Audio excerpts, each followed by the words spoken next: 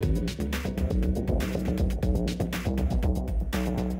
remember the idea date was around December 20th, because I remember that was the night when I actually woke up and this idea became very real. I actually started getting cardboard from my other room, took a knife from the kitchen, started cutting it up, and actually started to see, could a folding structure actually be made? And I'm not an engineer. I'm not an architect. I actually have never built a house in my life. I'm actually a digital guy. So this was actually the first structure I ever built.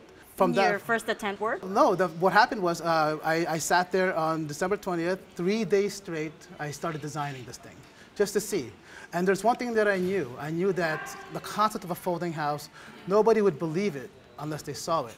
So after those 3 days, I took a small place in Angona, Rizal, a small little space, and just started building this thing. Before the new year was over, between Christmas and New Year's, I was building this prototype. The thing is, a problem with the tent cities that were built in Tacloban, for instance, was that they're heavily susceptible to the elements still. Yes. How does your folding house, or how does the butterfly house stand up to the elements? Is it really a long-term housing solution? We have it in 2 stages. So for example, the concept of the butterfly house at its core is to be a quick disaster response solution.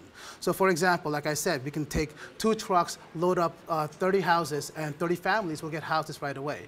Now, the structure in itself has 2 materials. It's made of steel and it's made of recycled sachets as our paneling, which is fireproof and waterproof. Now, what's important about that is because it's a plastic aluminum structure. It means that this thing won't degrade. It won't rot. It'll stand the test of time. And structurally, we have actually already survived typhoons. So we already know that compared to other structures, we're extremely stable. I understand some countries have also inquired about this design of yours. As a matter of fact, in 2014, which was the year of the Yolanda rebuilding, there was a lot of viral communication about our product, and around 8 countries and had over 20,000 requests. I say requests because we couldn't fulfill the orders because we were just starting out. Next year, we actually have an ambition. We actually have selected a potential of providing these houses to the Syrian refugees. So really building a whole ecosystem around it. We actually have a number of other technologies around the butterfly house. So for example, we have air-to-water systems that are coming in.